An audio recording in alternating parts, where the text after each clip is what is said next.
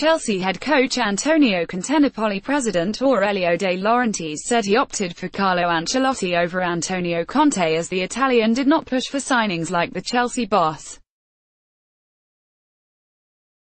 Former Bayern Munich head coach Ancelotti replaced Maurizio Sarri on a 3-year deal last week, the veteran tactician returning to Serie A for the first time since leaving AC Milan in 2009. Conte, who is reportedly set to be replaced by Sarri at Stamford Bridge, was also in talks with De Laurentiis. However, his demands proved too much for the Napoli owner.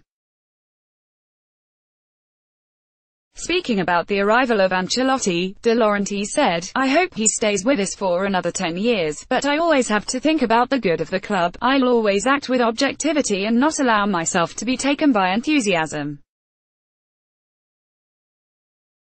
Don't worry, with Carlo we'll do what we have to do. With Carlo, we've felt over the years that he's a man who's always given us a sense of serenity. When he asked me for some players and I said no, he didn't keep insisting like Conte.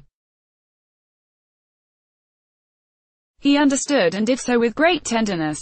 If he came here, it's because he likes the club, city and current team. He's not someone who'll use Napoli as a stepping stone. I'll never forget when Conte courted me for Kalidou Koulibaly, going up to €58 million with Chelsea. I told him, what can I do with €58 million? Money is a means, not an end.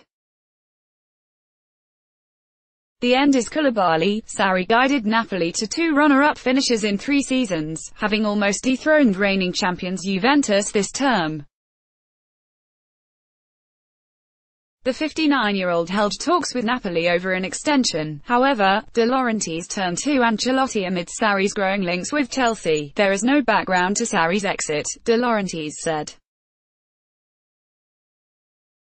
"At a certain point I told the press that his time was over. I am in charge of a business, and I can't be waiting for others to be available when they should always be available for the club," De Laurentiis added. "I gave him time, but then the time expired and I moved on by taking Carlo Ancelotti to Napoli. We started to collaborate together for 2 days in Rome and then with Ancelotti first in London, then in Canada.